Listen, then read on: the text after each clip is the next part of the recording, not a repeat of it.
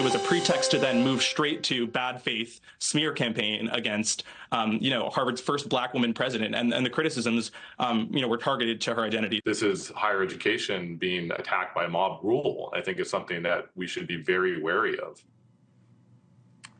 As CBS would like you to believe, the mob is after Harvard. And to be fair, the conservative mob, in a way, is behaving a lot like the Me Too and cancel culture mob.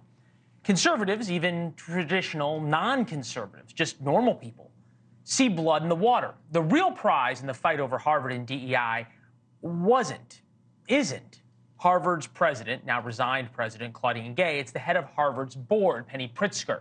She led the search to hire Gay based on diversity and race, not on merit, defended Gay, and also went after those who were rightfully reporting on Gay's plagiarism. And Pritzker will once again lead the search for a new president. She's also a former Obama cabinet secretary and billionaire heir to the Hyatt hotel chain. Now it's the battle of the billionaires. Fellow Harvard alum Bill Ackman says Pritzker must go. The fish rots from the head. My words, not his. Joining me now, senior fellow at the Hoover Institute, Davis Hanson. Good to see you, sir. You think I'm fair to compare how the push now for more attacks at Harvard and for more resignations at Harvard is kind of similar to what we saw during cancel culture and Me Too? I don't really, because of this. I mean, the Washington Post op-ed writers, some of them called for her resignation. The New York Times did. A lot of black intellectuals have called for her resignation. It's been nonpartisan. The donors are overwhelmingly Democratic to Harvard University it's about 90 to 10%, and a lot of them have called. So this is not just.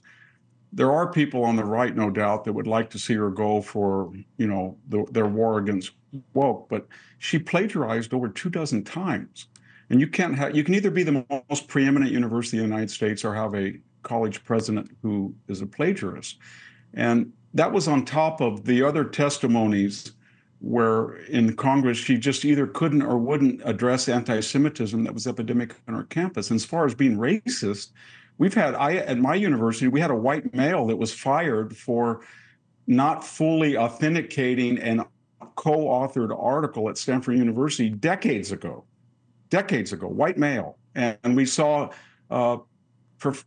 President McGill of Pennsylvania resigned before she did, and she had a very impressive scholarly record with not a hint of plagiarism. So if anything, President Gay lasted, and she endured the allegations of plagiarism.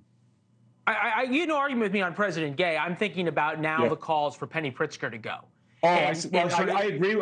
No, I don't. I think that she's going to have to step down, you see, because for two reasons. One, when she, as the head of the Harvard Corporation, was faced with these charges, they created under her directorship a euphemism that said they were just duplicative language. And then when the resignation came out, they called these acts of plagiarism missteps. They created a whole vocabulary. They sicked their legal team on the New York Post. They reinvented plagiarism. They had 700 faculty members who said that basically if you're not aggrieved, if you're plagiarized, but you're the victim and you don't press charges, that's not plagiarism. So they did all sorts of things, and now she's got a bigger dilemma, and that is, by any fair measure, disinterested measure, you have a professor of political science in the political science department who has plagiarized on over 24 occasions. And that would be a firing or at least a suspension for any other faculty member. So Chairman Pritzker now is in the unenviable position of legitimizing that among her faculty with the full knowledge that 40 to 50 students are expelled or suspended or reprimanded, and probably 3 or 4 faculty members are every year for allegations of plagiarism that are a lot less egregious than what we know of now Professor Gay in the political science department. So what do they do now? Yeah, I don't know. I can't figure out how Harvard now ever punishes a student for plagiarism. They said, wait a second, the president did it. She got to keep her job, and now she's a professor. Thanks for watching. Go to joinnn.com to find NewsNation on your television provider.